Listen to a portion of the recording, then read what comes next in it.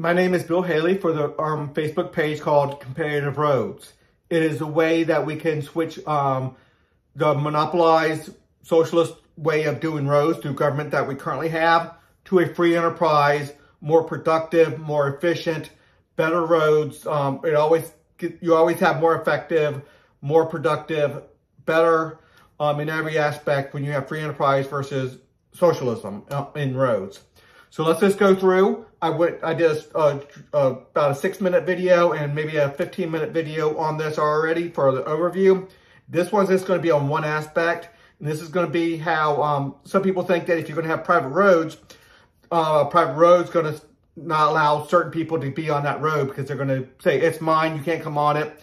No, within this structure that I'm creating at least, it is a mandate that any public road, all the current public roads be turned into publicly traded corporations with a lot of mandates, by the way, that it's going to be a public space.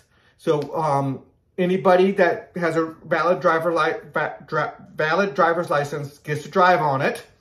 And the road service does not get to decide who comes in, who goes. That's part of the mandate of owning a public road. You are actually it's a private road, but it has to be a public space. So you cannot deny usage to anybody that has a valid driver's license. And all the policies have to be current, similar to what we have now. The sidewalks, the roads, it's a public space.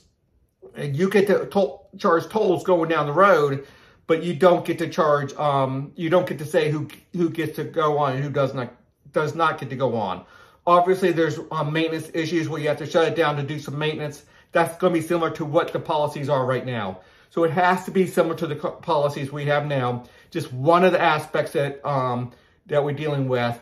A lot of other aspects dealing with how this, because it's free enterprise, does not mean anything goes. It's a wild, wild west of regulations. They get to do what they want to. No, it has to be very similar to what it is now. They just get to set their toll rates.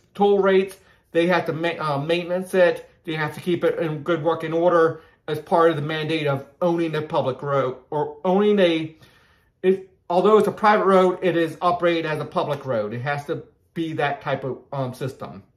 Anyway, just one aspect of this competitive roads. Until the next video.